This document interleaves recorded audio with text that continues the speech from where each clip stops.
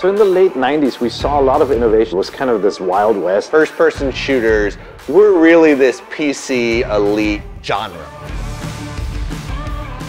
As great and pivotal as games like Doom and Wolfenstein were, they were simplistic. It was all a lot of, let's just figure this out and be as good as we can be.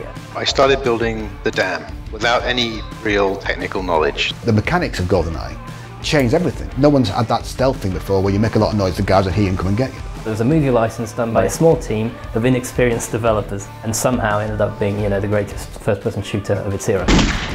GoldenEye 007. This is one of the best video games of all time. This is a good one.